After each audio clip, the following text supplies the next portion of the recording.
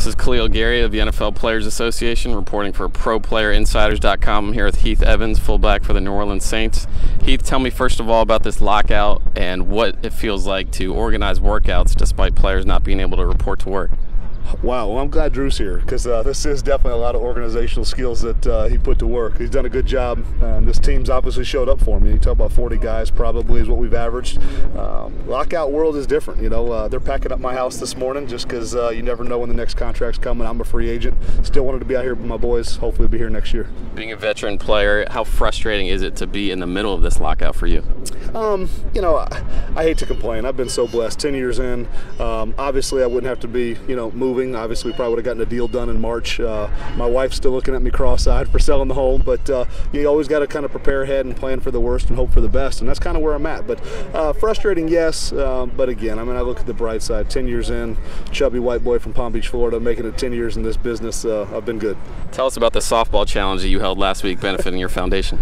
Well, it was live and in color. It was fun. Drew Brees put on a show. This is maybe the best athlete I've ever been around, from tennis to softball to baseball to basketball, and then obviously everyone knows what he does on the football field. But raised a lot of money, help us battle childhood sexual abuse here in the Southeast and really anywhere we're needed.